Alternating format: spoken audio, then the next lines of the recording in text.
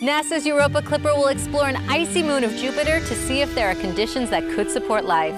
Let's head into the spacecraft assembly facility behind me to see how the mission is coming together.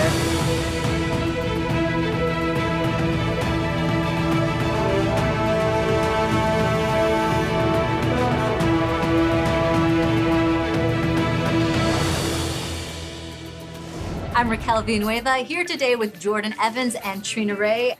Before we can head inside, there is one more step we need to take. We have to gown up. We have to protect the spacecraft from us, all the particles that might fall off of us. So to cover our hair, we have to not wear makeup, no perfume. The Europa Clipper mission is a spacecraft that we're sending out of the Jupiter system. It's going to orbit Jupiter, but fly by the moon Europa.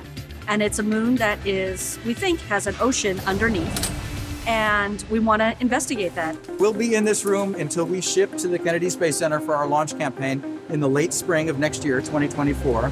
During that time, it'll make a couple of trips out of this building for testing. We have so many questions about Europa. We have an icy crust with an ocean underneath, and the water that's in that ocean has been sort of, churning and stewing for like 4 billion years. And so we've got a lot of questions to try to answer about the interior or about the geology or about the composition. To answer those scientific questions, obviously we have to get to Europa first. So one of the key elements of the spacecraft design is being able to bolt the spacecraft onto the rocket. That'll give us the energy we need to get to Jupiter. And then once we're at Jupiter, being able to generate electric power and accommodate our very large solar panels and our very large high-gain antenna to send that science data back to Earth. And all of that has to be done with materials that are safe for the immense radiation environment at Europa. Jordan, what are we looking at here? Starting at the far end, that's the interface to the launch vehicle. That's where we bolt Europa Clipper to the Falcon Heavy rocket. And from there, that cylindrical portion, inside there are our propulsion tanks. There's that red cover, which is protecting some sensitive communications electronics where our large high-gain antenna mounts. And then you'll see there's some paper on the outside. And those are actually patterns for the sewing that's required on our thermal blankets. Thermal blankets with the right optical properties to maintain the temperatures of the vehicle, as well as provide protection from micrometeoroids.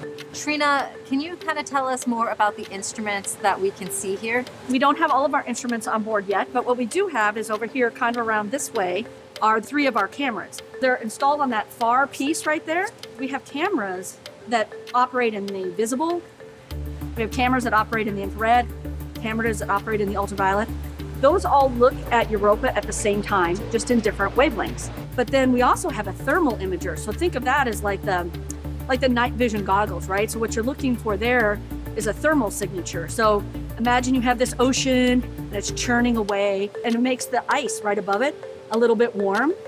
And so the thermal imager will be able to tell you that. And seeing the spacecraft up close, I just want to know, what does this mission mean to the both of you? It represents the hundreds of thousands, the millions of hours of the dedicated engineers and technicians and scientists. I treasure my job every day. I come to work and I'm like, we're going to do our part. We're going to answer these questions, but we're going to ask the next questions for the next generation to be inspired and to build their spacecraft and go. Thanks for watching Spacecraft Makers. If you have any questions about Europa Clipper or want to see something in the series, let us know in the comments.